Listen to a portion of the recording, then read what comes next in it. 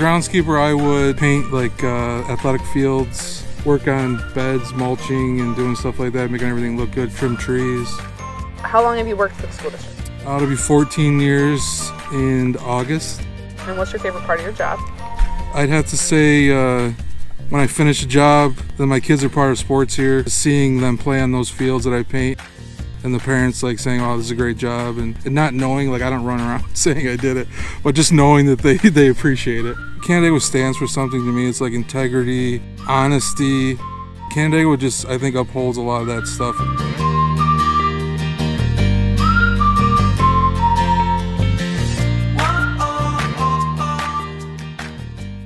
Teachers, So, can you just say the sentence so then we can edit it?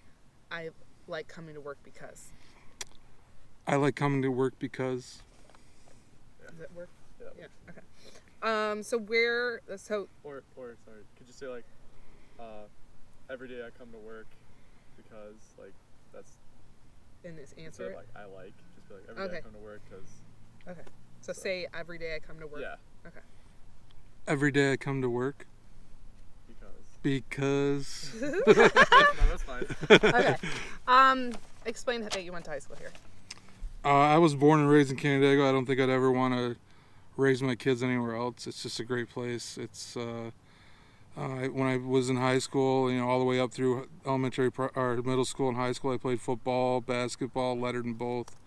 I had great friends. I still have friends today that I hang out with, and we all are. Their kids consider me their uncle. It was lifelong friendships I made here. It's just a great place.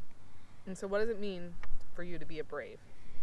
What's it mean for me to be a brave? I think, honestly, to be a brave,